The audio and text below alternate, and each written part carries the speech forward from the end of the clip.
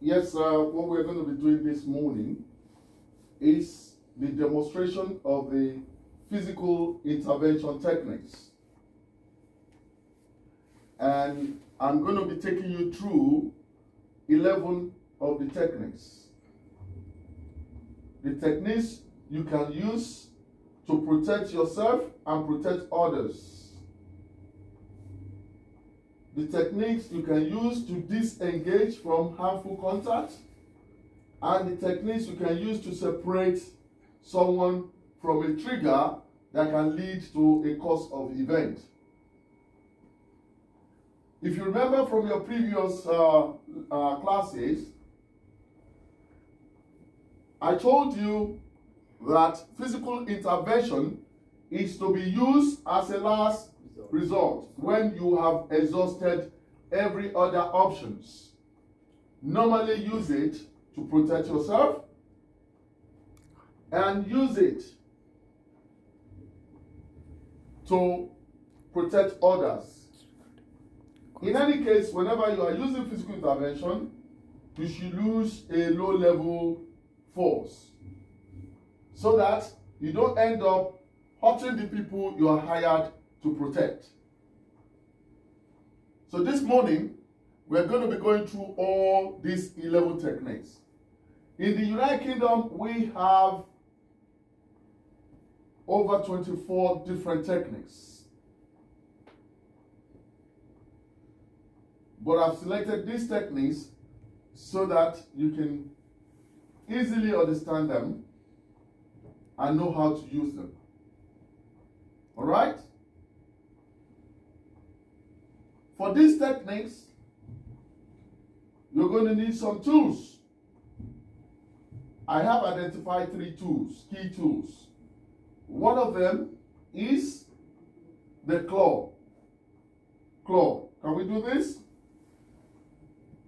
Claw. Claw.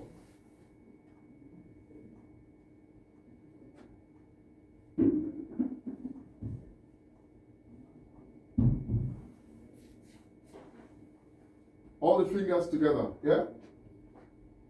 And the thumb stays separately. The claw. Now, you use this claw to hold someone instead of grabbing them. When you grab someone, like Thomas, who have a light skin, yes, you might leave him with bruises. So, you use your claw to hold him. Does that make sense? Yes, sir. So when you're using your claw, you're not exerting any force. So at every point in time, you need to use your claw.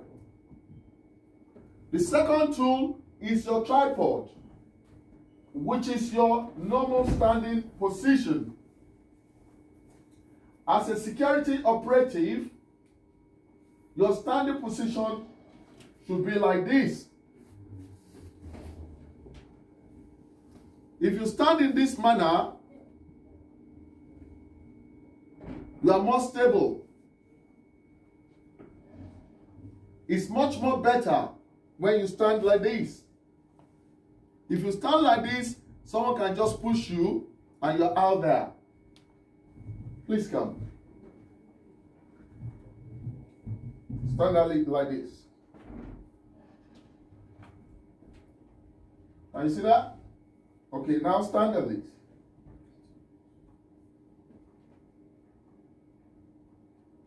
You can see the difference? Thank you. So when you stand like that, you are more stable on the ground. So it's going to be difficult for anybody to just push you. The last one is your fish tail. Fish tail. Fish tail.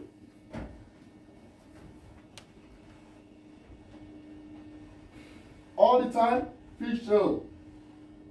Thumb together with other fingers. Fish tail. Fish tail. So if someone is grabbing your wrist, Yes, before you disengage, you do fish tail. When the fish is swimming, the tail is like this. Fish tail. Then you go over the tongue. You go over the tongue. Wherever the position of the tongue, you go over the tongue all the time. The tongue is the weakest of all the fingers. So at every point in time, you go over the tongue. All right. The first technique is going to be finger pointing. Finger pointing.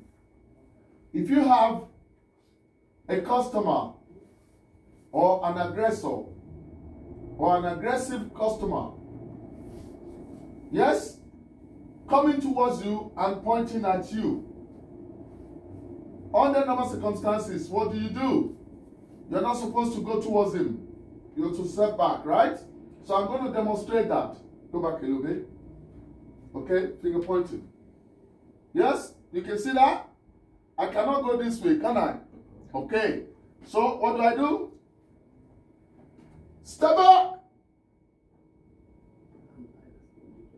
You can see my two hands.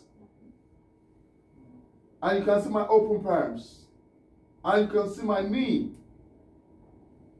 I'm bending my knee so that if he wants to hit me on the knee, yes, my knee is going to be like kind of resistance.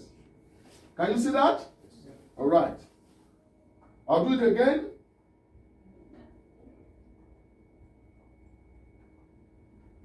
Step back. Can you see my thumb with the fingers all together and my knee bent? Is that clear? Yes, sir. The next one is single cross wrist grab. Single cross wrist grab. Crossed. Cross. The hands are crossed. Yes, you're grabbing my wrist gently. Yeah? Now, you position your hand like this. If you cannot see very well, you can come this side. Yes, you position your hand. Can you see that? Yes. Then, before you disengage, fishtail. This is the thumb here. So I'm going over the thumb. Fishtail over the thumb. Yes, and step up.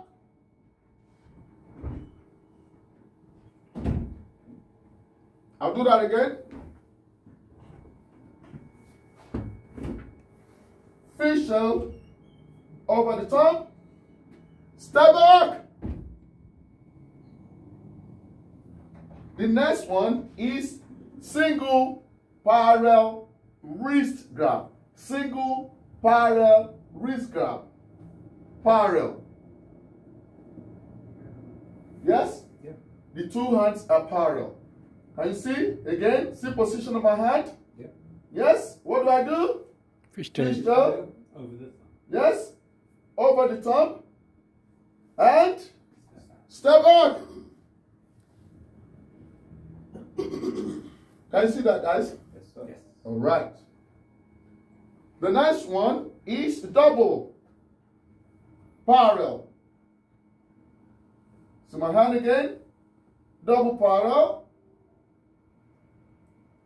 Fishtail, open book. You can see my palms are open. Yeah. And you do what? Step back. I'll do that again. Fishtail, open book. Step back. The next one is double shoulder grab. You need to be careful for this because it might have nails. So you use your claw onto the wrist. Yes? Move forward. Put them together. push gently, and step back. The step back is to give a warning. Step back. All right? I'll do that again. Your claw to the wrist, move forward, put together, push a little, step back. Does it need to be from the side or can it be from under? No, from the side. From the side. Yeah. All right. The next one is double clothing grab. Yeah. This is like a snake sign. Which of the hand, whichever you are using, you come over the hand closest to you, come underneath the wrist. You can see how it's bending. You join the other hand to it, flat, and push. Gently. Yes? Yes. Step back. I'll do that again. Using the other hand. Come over this. To the wrist. Push. Gently. Step back. The next one is single clothing grab. The closest hand to it, yes, use that, distract. It doesn't know what you want to do. Use your claw to the wrist, right? Push and step back. I'll do that again. Use the closest hand to distract. Use your claw to the wrist. Push gently. Step back. Then the next one is restricted, agitated, or restriction agitated, chair restraint. Yes? If someone is drunk, for instance, and you have arrested the person, you are waiting the police to come and get the person, maybe he has committed an offense. Yeah? This is what you call chair restraint. You put your knee to the back of the seat, put your two palms to the chest. Yes? Make effort to leave. Can you see that? All right. Now, you need to understand that you cannot use this for someone who is likely to assault you. Right? Okay.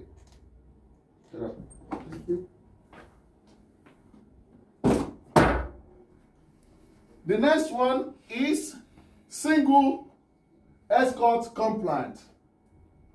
The word compliant there means the person is in agreement, is cooperating with you. Yes? If you ask him to fly, he will fly. Jump, he will jump. Sit down.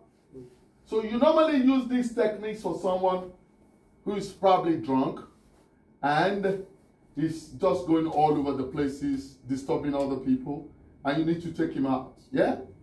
So because it's in compliance, yeah, you hold the tricep. Yes? Don't grab. Use your claw to the tricep. The other hand, yes, use that to show direction and talk to him. Let's go. You've had so much drink today. Yes? Let's go. We'll see you tomorrow, yeah? Go and have a good sleep at home. All right. Now, that is that. Now, we have the two other techniques, which is double escort unsteady down the stairs and up the stairs. You will normally use this when you are supporting someone who is unsteady. The person might be unsteady as a result of sickness or as a result of alcohol.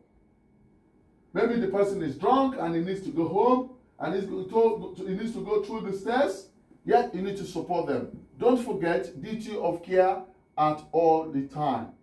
It is a moral and a legal obligation, a responsibility for us to do to make sure the health and safety and welfare of others. We need to ensure that. Yes, irrespective of what their position is, what they have done, what offense they have committed, duty of care is our responsibility. Duty of care is a moral and a legal responsibility. We need to ensure the health and safety and welfare of others. All right? So, now, if you're taking them, either supporting them to go down the stairs, yes, you put your hand underneath the armpit and to your chest. This is usually done by 2 operatives. Can I have another person there? All right? Now, this way. If you're on the side of the handrail, I will go hold the handrail to support myself. And if you're on the side of the wall, you do your hand like this. Yes, to support yourself with the wall. And we go 1 step at a time. 1 step at a time. And we check on the person, making sure he's okay, everything is all right with him. Yes, there's no need to be in a rush. You do it 1 step at a time. All right? The same thing when you're coming up, you do the same thing. Right? Is that okay?